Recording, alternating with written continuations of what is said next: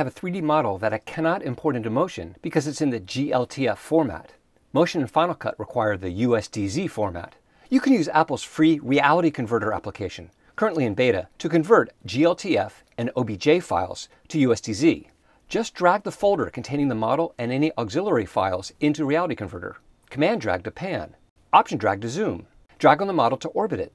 If it looks good, choose File, Export, and name it. The exported file will be in the USDZ format. Pressing spacebar opens it in Quick Look, where you can again inspect it.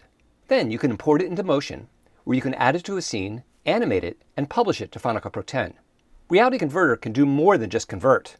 For example, here I have an OBJ file. When I import it, it loses all its material information. Using the Materials tab, you can add any available files to the appropriate channel. The model won't update here, but when you export it and use Quick Look, the materials have been added to the USDZ version.